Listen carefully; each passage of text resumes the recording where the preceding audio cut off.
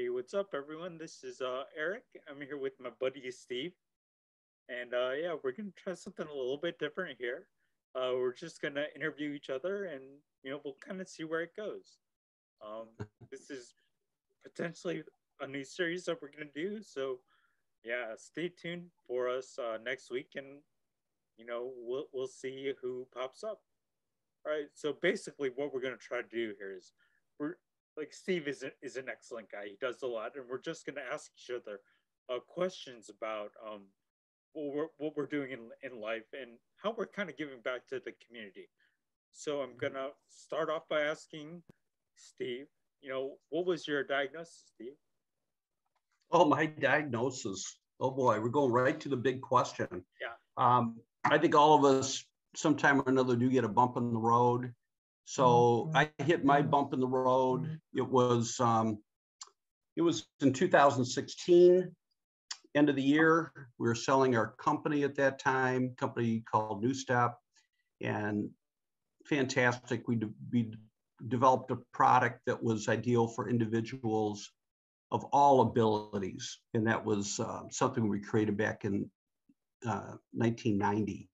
And it was a recumbent cross trainer that could be used. It's being used today in physical therapy, cardiac rehab, senior living communities, home buyers, gyms.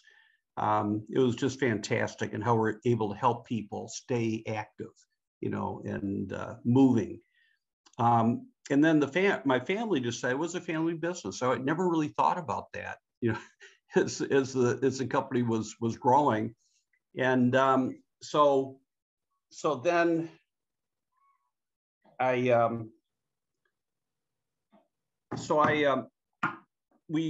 my family decided to sell the business, and so it was really a difficult time for me. I didn't really want to sell it. I loved what we were doing. And then later, as we're getting closer to the sale, I had like a little bump right about there, and it was growing. It turned into a lump. And I finally made it to U of M. I had a ear, nose, and neck surgeon at U of M. And they had done, well, they already did a CAT scan. And so Dr. McKean came in with my wife and said that we have a tumor team. We need to do a biopsy, which they did. They went up my nose. And at that time, my eye was being pushed to the side. And it was just kind of a crunching, kind of a throbbing kind of a thing, not direct pain. And so when she did the biopsy, she said in 15 minutes, we'll let you know what's going on. They had a tumor team to look at it. So I told my wife, I said, I know it's cancer. I know it is. And Dr. McKean came in about 15 minutes later, and she had kind of like tears in her eyes. And so that made me really focus on her, even though I was hugging my wife, Lori. And she came in, and the doc had tears in her eyes. And that made me look at her even more closely. And so she said that what I had was the diagnosis is a fast-growing, aggressive tumor, cancerous tumor, in my ethmoid sinus cavity. You're probably thinking, wow, I've never heard of that before. And it was rare. So she couldn't really give me odds. So she did say, as a surgeon, they could attack it by surgery, but they'd have to take my eye out. And not only that, they'd have to get the tumor. So I would be highly disfigured. And so I had moments to think about that. And of course, I wanted to live. And I felt like if that is what happens, that's another adventure in life. I'd be disfigured. How do you survive through that? How do you cope? How do you live? And that was my whole thing, is to live. So I was mentally prepared for that, if that's what it needed to be. But then she said, but that's pretty morbid. And And chemo and radiation, by the way, works really well on fast-growing aggressive tumors. So it didn't take me long to think about that. I said, great, I love chemo. Let's get started. So that was my diagnosis in my treatment. So, and then we have stories about that. We're obviously both living, right, Eric? Oh yeah, yeah, definitely. You're a living, breathing young man, and I'm a living, breathing older man, which I love. I'm thankful, grateful to be getting older, and but doing it in a positive way. Yeah. And but what about you, Eric? What was your diagnosis? You had a big bump in the road. My story is kind of crazy because like I had just graduated from physical therapy school at the University of Michigan Flint, and I decided, hey, I want to go somewhere beautiful, so I ended up moving to California, just a few weeks after I graduated. Why not? Go West, young man. Exactly. So, yeah, I worked for about a year and a half as a physical therapist in San Diego. But I was and you're a doctorate, right? Doctorate in physical therapy? Yeah, I got my doctor of physical therapy degree from the University of Michigan. And like I decided that, hey, I should go somewhere fun to live. So San Diego made the most sense for me. And honestly, I loved it out there. I would go surfing before work. I would do triathlon. I was just getting into triathlons, which is actually kind of funny because I don't really swim. So when my friends found out about that, they're like, "Are you crazy?" And to be honest, I am a little bit. So we kind of have to be, right, to live the kind of lives, a good adventurous life. Yep, that's right.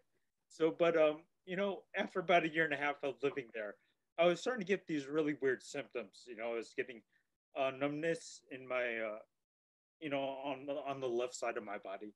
And I was getting a lot of weird symptoms like dizziness and headaches. And of course, I just started surfing, so I thought that I had a ear infection. Sure. But I went to my primary care physician in San Diego, and he actually was a little surprised by the numbness in my face because with an ear infection you don't have the numbness there. So like he ended up ordering a MRI for me, and I got that done. And what they found was a golf ball sized brain tumor between the brainstem and cerebellum. So the brainstem controls a lot of your unconscious body functions, and things like your heart rate, your breathing rate, and things like that. And to be quite honest with you, I was extremely intimidated by it, and I was scared because at the time, this was in like 2005. The only time you heard about people with brain tumors, are people who passed away. Sure. So like, I'm 30 years old. What is going to happen to me here? This isn't supposed to be happening. So, right. Yeah, they found the brain tumor, and I ended up having surgery at the place where I used to work. So a lot of my old coworkers were my medical team. So that was kind of strange. And I actually had to undergo I think it was a 12-hour surgery, which was just insane. I'd never heard of that before. And I was in rehab with my old coworkers for about a month. And I continued outpatient physical therapy and occupational therapy and speech with my old coworkers. So it was very eye-opening for me and for a lot of my family. It just shocked everybody. Sure. Like the course of my treatment was radiation therapy and surgery. And like I said, I was in rehab for quite a while, and I had a lot of side effects from the surgery. So like we definitely, we're going into unknown territory here because like we didn't know anybody that had gone through this. And quite honestly, the only thing that I found was easy for me to connect with people was going online. going to the internet, going to social media. I think Facebook was fairly new at the time, so I was just starting to get into that, and I got to meet a Yeah, lot of people. that's great. But That's great. thanks. Well, let's go on to you now. Like, I mean, Sure. now what are you most proud of after you had your surgery? Oh gosh, I think one of the most things after my surgery, um, number one, I was really well. I didn't actually have surgery, it turned out, but it was more of the treatment that I survived. My surgery was really this is 3 months after my treatment of chemo radiation. So they did do surgery, but at that point, you want to make sure they got it all, and they did. So what I was really most grateful for throughout, that I was able to fight, and just a couple of things, because when you go through chemo and radiation, you don't want to eat, and it's really hard to drink. Here's a bottle of water. Everyone going through cancer always has water with them, but it's probably usually one bottle. That's all you can drink all day. All right. So I was most grateful that I never had an IV for any kind of food to be fed or hydration in me. So those were two things. I saw people going through that. My goal was, it's not going to be me. So I'm really proud of that. I was able to get through that. And then after, of course, was getting up on my paddle board that summer, and then I walked the dunes, did the dune climb into Lake Michigan and back.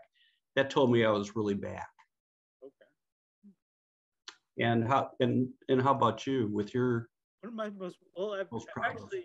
I've actually done a lot, since I had my surgery. I started a cancer nonprofit. I wrote 2 books. Yep.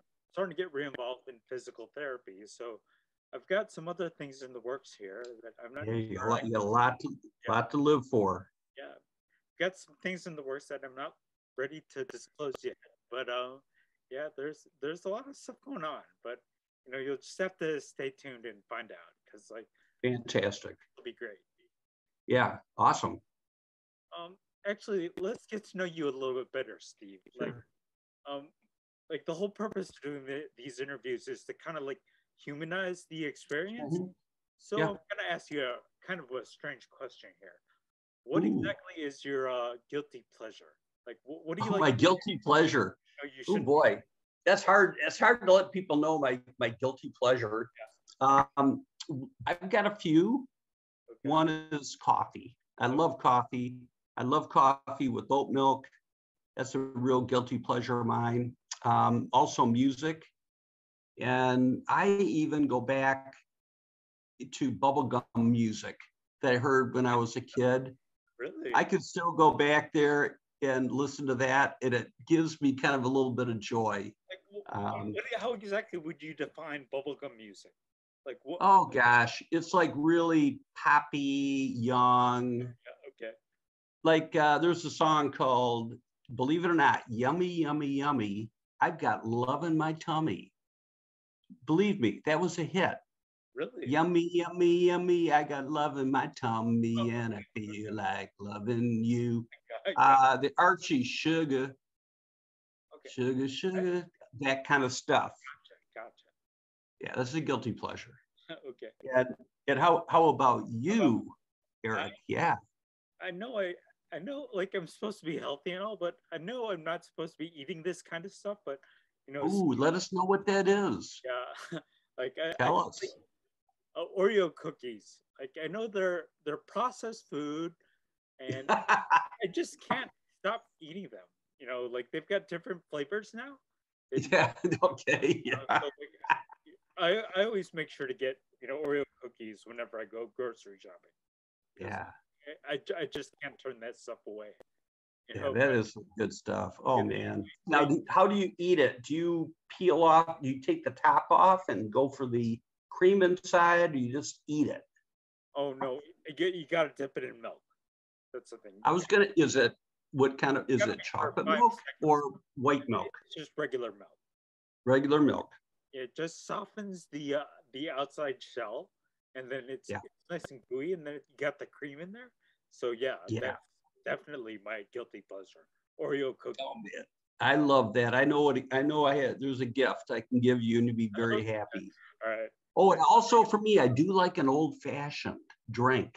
Okay. That's a guilty pleasure. I just sip one. It's a sipper drink. Yeah. Usually put Bullet bourbon in there, and I love that. It's a good sipper. See, that's the thing. I'm Filipino American, so like whenever I drink alcohol, my face gets bright red. So I try to stay away from alcohol. But I don't blame you. back in the day, it was definitely the dark beers. You know, that was my guilty pleasure back in the day. Yeah. But now, You learned. Yeah, no, Not worth it. I've learned to control myself a little bit. Yeah. But I love it. okay, another weird question here is: if Ooh. you're a character in any book, who would it be and why? Ooh, a character in a book. I do a lot of reading, and I think probably the book that would really do it for me is a book called Man's Search for Meaning. And it was written by renowned psychiatrist Viktor Frankl. And he survived the Nazi death camp. He spent 3 years in prison during World War II, and he survived it. And he also really was very observant while he was in prison, where some prisoners would give up and others would continue. So I have a couple of, we could go deeper into this, of course, but what he found is that there's psychological phases of a concentration camp. So the first thing is it's admission. When they go to camp, there's shock. Okay. And that could be even for someone like you or me. We're shocked with their diagnosis. Then our routines are changed, and that can oftentimes bring apathy. And then in the camp there, the liberalization was taken away. So it becomes depersonalized. And so some people they lose any kind of meaning for life. And so he found that coping mechanism, like for self-preservation, he found that those with rich inner lives survived. You know, they had family members, a lot of love, and also a goal. They had a goal for the future beyond this, what they were going through. He figured as temporary. And also there's a perception of choice. So his choice was to live, and others chose not to continue. He witnessed that all the time. So there's a sense of positivity. I love that book. And I think it relates to people going through a rough diagnosis. Same thing. We have a choice. We can be positive. We can strive to make it through it. It's going to be tough, but we're going to fight. And some people just give up. And I have I'm not they're bad people by any means. It's just too tough. But it's just, I find that to be a great book. And to go through that experience would be amazing. I went through mine. You've gone through yours. It could be others coming, who knows? But anyway, that's it for me. And what about you? If you were a character in any book, who would it be and why? Well, I will be quite frank with you. I'm kind of a geek, and I'm very big into comic books. So another genre there. But like I grew up reading The Amazing Spider-Man. Like I was reading this like when I was like 10 years old. I got my first comic book subscription then. So yeah. Like I mentioned, I'm kind of a dork. So you would be Spider-Man? Yeah, it would be Peter Parker / Spider-Man. So all right. Oh yeah. So you've seen all the movies, I'll bet. Of course. Yeah.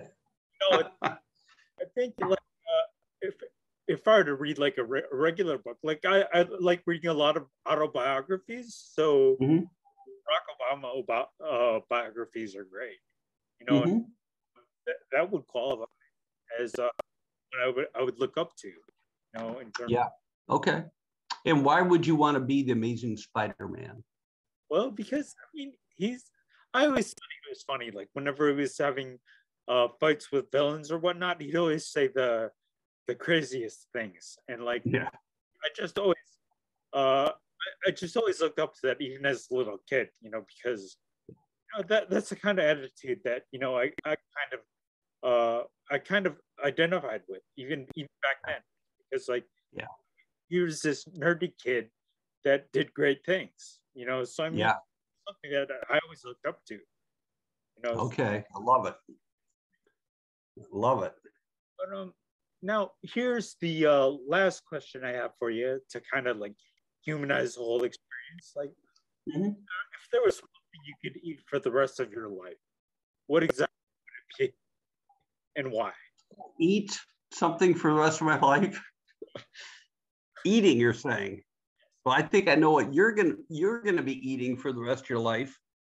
I put down because I was thinking I think something like that would be the breakfast burrito at Zingerman's, but tricked up. I do a special, you know, they will do this. So I have egg white, Okay. and then I put in some salt and pepper, easy cheesy, done a lot of cheese, roasted peppers, spinach, avocado, and I do put in that one strip of bacon, and it's just fantastic. Never get tired of eating that. Now, what kind of like tortilla did they use for the breakfast burrito? Is it Yeah, they have a wrap that they put around it. You know, it's something that I don't know if there's anything super special about that particular wrap, but there's not a lot of carbs in it. So I find it to be a very uh, healthy and extremely nourishing. okay? But it's sloppy, Eric. I don't want anyone to think you can drive home in your car and eat this. It'll come all over you. There's a lot of juicy in that, but it is really good. Gotcha, gotcha. So how about you, Eric? That's again, like my diet has gotten so much better, but you know, there's one thing that I cannot turn down, and that's Okay. pizza. You know, if I had to eat Pizza. something for the rest of my life, it would be pizza, because Well, that's not bad. you know, it can. What are you going to put on that pizza? You know, I know this it probably isn't very popular, but I like Hawaiian pizzas. I like pineapple on my pizza. Oh yeah. I know Yeah. people are just totally against it, but you know, I think it tastes good. No, I think that's really good. And they have the ham, like the Hawaiian pizza, ham and pineapple. That sounds really great. I know a lot of my friends don't like pineapple on their pizza, but you know, That's I okay. guess that could also be my guilty pleasure. You know, along with Yeah. Oreos. Yeah. The Oreos. I swear I'm eating healthier, but Okay. those are It's my a guilty pleasure. I got it. That sounds really great. That sounds really great. Um, and I know that you wrote a book. You wrote a book, Eric. yeah, like I Yeah. actually Why did you decide to do that? well I just remember going through physical therapy school and realizing that hey, I have no idea what a patient goes through. So I was Yeah. in my hospital room on rehab there, and I was like, I want Mhm. to share my experiences with students and everyone that you know wants to know what it's like, you know. And Mhm. quite honestly, I'd been blogging while I was going through everything, so Mhm. basically, I just transferred my blog online to Yeah. a book, you know, and it just made sense at the time. And that was Yeah. I've read it. I love it. It's a great book, Eric. oh, thank you very much. Actually, Steve, you want to talk a little bit about your book? Sure. Yeah, I did one too. Mine's kind of a simple little book. It's on my cancer journey. That's kind of me, a little bit younger. This is not Photoshop, but I need to be photoshopped to make it look like that. But yeah, that's my battle. I just felt like I wanted to do it first for my family and just to get my experience down in writing. And kind of like you, it's sort of a tool to help others. You know, there's certain things that I found to be very helpful for me. You know, music. I went way back in my walks, when I was able to get out and really walk, I'd listen to music that was important to me when I was a kid, you know, like going through puberty, you know, like Chicago was big, the Beach Boys. I just go back to that. I felt like I was flying, like a bird flying, just free, and just felt great. So there's certain things that I felt were really important, you know, like support from family, love. I got a lot of love, just so grateful for that. So I just put in some of the things that helped me fight, helped me be positive. And, you know, and the fact is none of us gets out of this alive. So it does test your spirituality. You know, I didn't know if I'd make it or not, but I was kind of okay with my life. I had no regrets. And so in many ways, if it came to the end, I was going to show my kids how to do it, you know, kind of as a teaching lesson, you know, with faith. That's the thing, Steve. Like, I think, like you're mentioning, music is extremely powerful. You know, It for me, is. it definitely helped me express my emotions. And Yeah, actually, exactly. yeah, in my book, like all my chapters were popular music songs. So Exactly. yeah, Yes, just kind of express the way that I was feeling at the time. You know, whether I was exactly. confused or whether I was scared. And music was best. Like I'm not a very talkative guy, so like music was my way of just expressing myself. Yeah. And Yeah. it's I found it very healing to write as well. yeah, So I recommend anyone that goes through something like cancer, you know, write your story. Um, it's very, very therapeutic to do that. I totally agree. So I mean, Yep. um, actually, I was just curious, what organizations are you involved with right now? Like, what? Well, company New Step, you know, that we started years back. I'm on the board of the company, so I'm still involved. It's not quite like I'm an, you know, active player like I was, but I'm grateful to be on the board. And it's been 5.5 years since we sold the company, so I'm apprised to what's going on. They're very open with that. So I appreciate that. I'm also on a board with Brios Living Services, this is a senior living community. I'm on the foundation board. That's been a great opportunity for the older adult population, which I've always had an affinity for the older group, and it gives me that opportunity.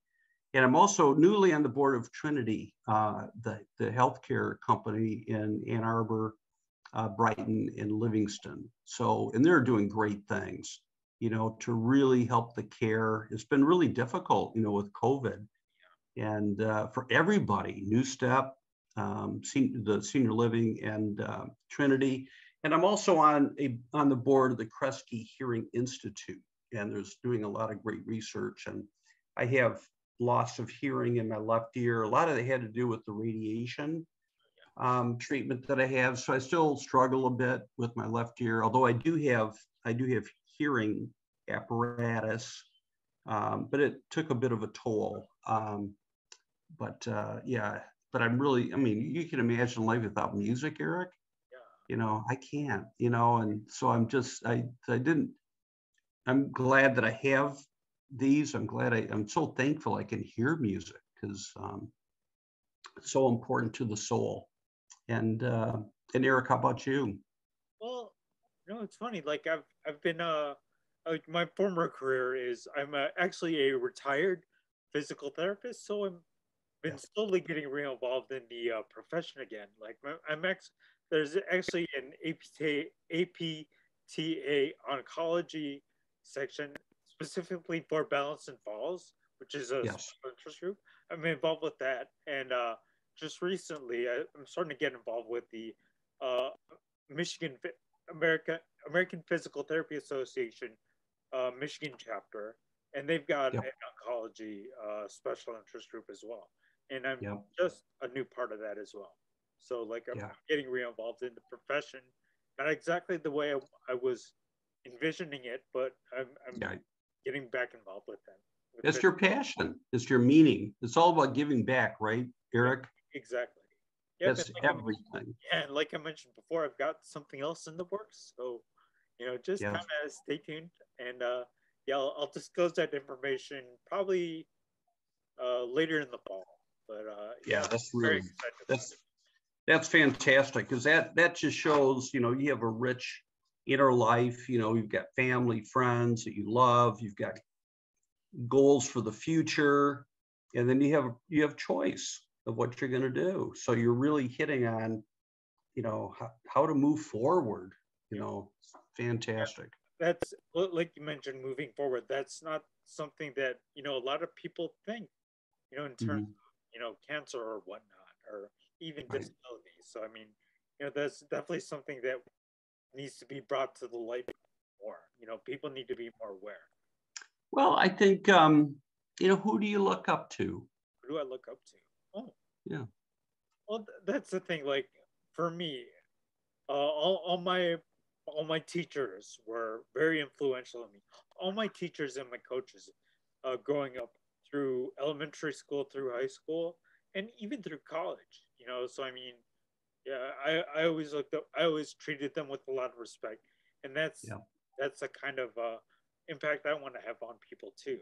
You know, Yeah. and I hope the people that do also who kind of view what we're doing, we have a unique opportunity here to be, role models for other Mhm. patients and whatnot.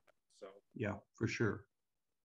and Yeah, I think I do. For me, I think who I look up to is anyone that's gone through a big challenge, okay, bump in the road, and is moving forward. I think it's great if somebody climbs Mount Everest. That's an incredible achievement, but there's others like one step is like for them is Mount climbing Mount Everest. I think it's not known the work it takes for people to come back. So I look up to you. I look up to, oh God, a friend of mine, Aaron Baker. He's a recovering quadriplegic, done so much in his life. He's now a father, got married, is fantastic. I look up to my mom, who has MS. She can't move. At 91, she has trouble eating, but her spirit, she got that great smile. I look up to her. So anyone that's going through a challenge, I have a lot of respect, empathy. I want to do whatever I can to help someone help themselves. okay. Well, actually, Steve, do you have any parting words for everyone? I mean, I think we Oh gosh, parting words. That's really, I think parting words for anyone listening in. I think everyone has their gift. You're born with it. Um, and I think in life, it's really important to be honest in your life, who you are, and just don't hold back because you never know. You just don't know in life. So don't wait till next year.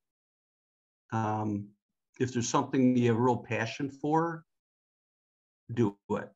Go for it. Um, you don't want regrets in your life, and live honestly. Your honest life. yeah.